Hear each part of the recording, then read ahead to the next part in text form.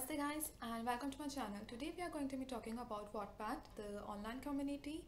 I am surprised that it is not known by many of you in our community, as many of you asked me a question about what is Wattpad and what it is of use of.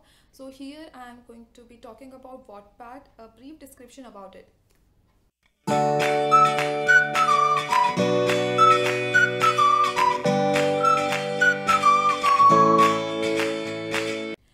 So basically, Wattpad is an online community in where aspiring authors or the people who loves to write and share their work can write about that, which is free for everyone to write and read. Readers can read books for free there.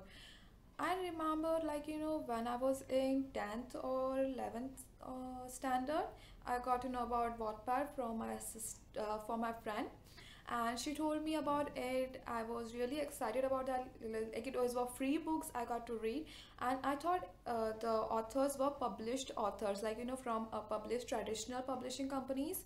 But when I started using the app, and I got to know that they are not the published authors, they were the simply the people who love to write and share their work.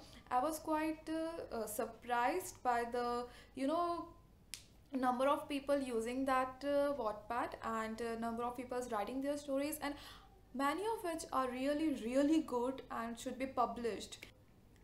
Wattpad was not a huge thing before, but it is now. Many people write their stories there, and actually Wattpad is also getting connected with publishing companies like Harlequin, HarperCollins and Penguin. You can also find their official pages on Wattpad. They are holding different competitions for authors to write about a certain topic, mini stories, short stories, and you can win competitions you can win prizes like publishing offer. Many literary agents are also always on hunt. They are for new and aspiring bestsellers. I don't know if you have heard about Faramba Boy, the Avalonia Chronicle series author. She was on Wattpad. She first wrote her book on Wattpad, and now her book is a major selling book, and I really love that book series. And also, Colin Hoover is also on Wattpad. She published snippets of her books for marketing purposes. Yeah, Jojo Moyes is also on Wattpad.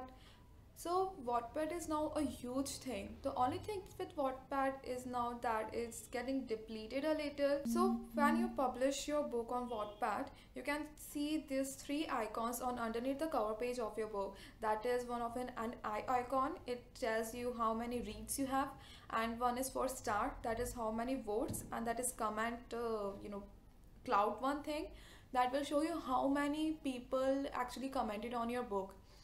So one thing that I didn't like about Wattpad was that only werewolf thing, romance books are, and vampire books are popular on there, and Vetties, mean thing.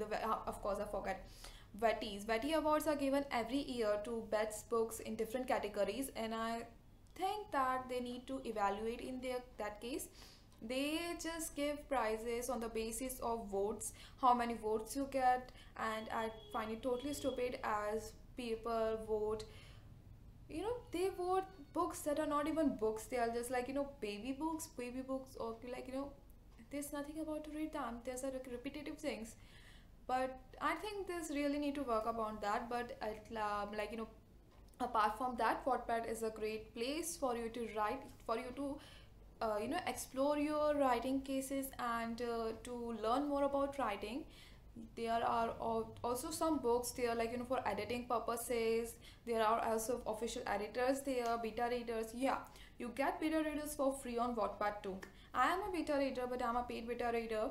But you can get beta readers on Wattpad too. But I don't know if they are going to be honest or not. They are it depends on person to person. Wattpad is a great place for you to write if you are starting, and it will be a little more imaginative and exploring thing for you.